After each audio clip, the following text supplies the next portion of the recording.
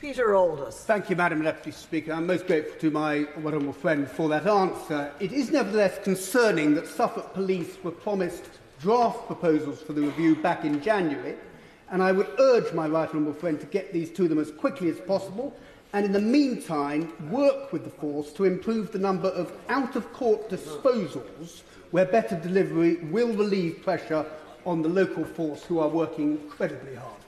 Minister. Well, they are indeed working incredibly hard, and I'm delighted to tell the House that the Suffolk Police have currently 1,425 officers. That is more than they've ever had at any time in their history, in common with England and Wales as a whole. I do support what he said about out-of-court disposals. They've got an important role to play, particularly when it comes to treating drug and alcohol addiction and mental health issues, and I will work with Suffolk and other forces to make sure they are widely used.